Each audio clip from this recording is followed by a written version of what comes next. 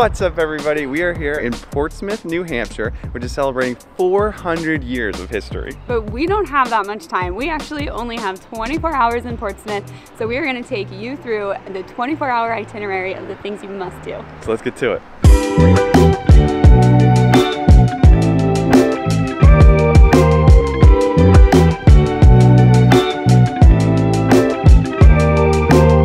First thing you're gonna do when you get to Portsmouth is get in your car and leave Portsmouth, and you're gonna drive 10 minutes north into Kittery, Maine for Lovebirds Donuts. Now, you don't have to leave Portsmouth. There is a second satellite location right there in downtown, but this is the home base of the best donut shop that we have ever had. Definitely not a place to go overboard. No. Don't go overboard here. You can contain yourself for sure. I can. I'm capable of doing that. I won't eat all of these in the car right now. Bye. And it is completely vegan.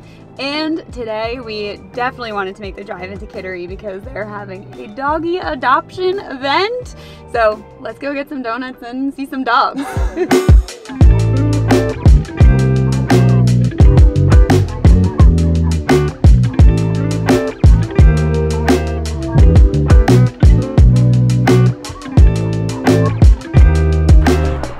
At these donuts, besides having amazing staples, Lovebird has monthly special flavors, so they never get old, and sometimes even daily specials like this one that they have here with cookie batter inside, and it's special for the Fetching Hope Adoption Organization, and they have the pups right here to play with. I couldn't even imagine a better day. It does not get better than this. Donuts and doggies is a big win, but it's time to head on to our next activity because we only have 24 hours here. So eat these donuts fast because we gotta get going. Let's go.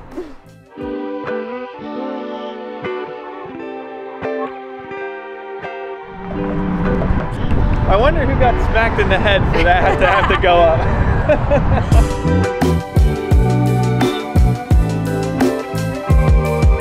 All right, for your next stop, you are gonna go to the World War Memorial. Memorial. All right, now you got a belly full of donuts. Your next step is to walk it off on the World War Memorial Bridge that connects Portsmouth to Kittery, Maine. It's a really great bridge. It's really prominently featured in Portsmouth. The original bridge was built in 1923, so a full 100 years ago. It's since been rebuilt, but back when it was built, it was a pretty impressive feat. When it was built, it was the tallest vertical lift and widest vertical lift bridge in the nation. Oh yeah, it lifts up. Yeah, if you get really, really lucky, you'll see it do that. If you're driving, you'll get especially unlucky. It takes forever. It moves so slow. You can walk across, so definitely take a little walk through, get some breeze, and that tees you up for your next stop. Which is...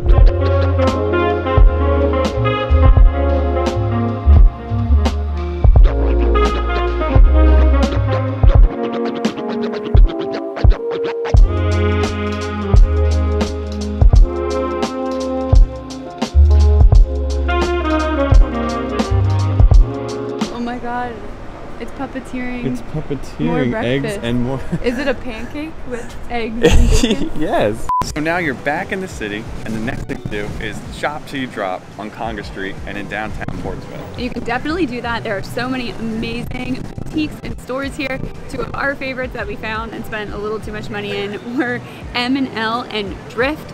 Really cool places, check them out. But there's also so many good restaurants here and cafes. I just can't believe how much food we've eaten so far.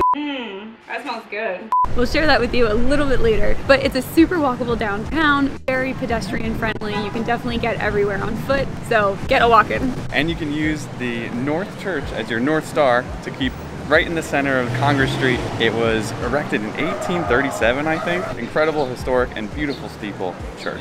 We have one more really fun activity planned. You are not going to want to miss this one. Let's head there right now.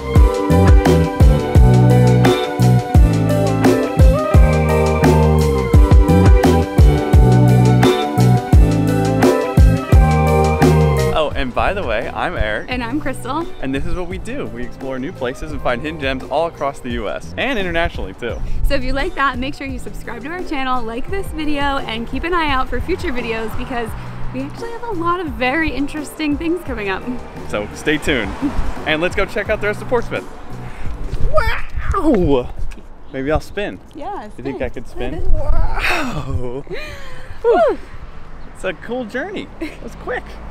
So next, you're going to want to take a deep dive into the USS Albacore Museum. That's good. It's a submarine. That's right. It is a decommissioned submarine.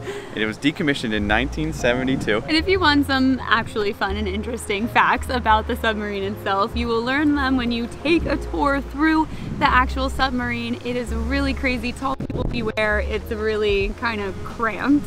I couldn't even fit in the beds. Like, there's no way. There was no way. I barely fit through some of the spaces. I'm obviously much smaller than you. They also let people smoke in the submarine, which is really crazy. And the audio tour is just really cool. You walk up to different things and you press the buttons and they tell you all about it. Imagine driving down the highway at 30 miles per hour with your eyes closed for 8 seconds. It's just a really fun experience, and even for people who know nothing about submarines. So now, you've spent all your money, you've seen all the history, you've worked up an appetite after those donuts one more time. And it's good you did, because like we mentioned, the food scene here is incredible. So let's go check out some food.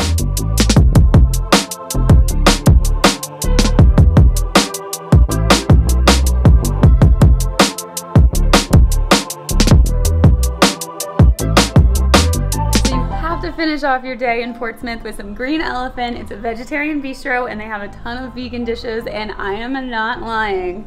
It is so good. We get it every single time we're here, sometimes multiple times when we're here, and this trip was no exception. We've had 3 nights, it's been dinner twice, so. It's so good. You have to try it. Speaks volumes. So that is your 24 hours in Portsmouth. If you have more time, congratulations, you're gonna have an amazing time, but if you only have 24 hours, these are the things to prioritize. It is a really cool and action-packed place to visit. All right, so this is where we leave you. We're gonna go enjoy our Green Elephant food, but make sure you like this video if you learned anything. Share your favorite parts of Portsmouth down below, because we come here about once a year, so we'll check that out next year. Yeah, absolutely open to suggestions. We'll definitely be back, and we will see you in the next one. See you there.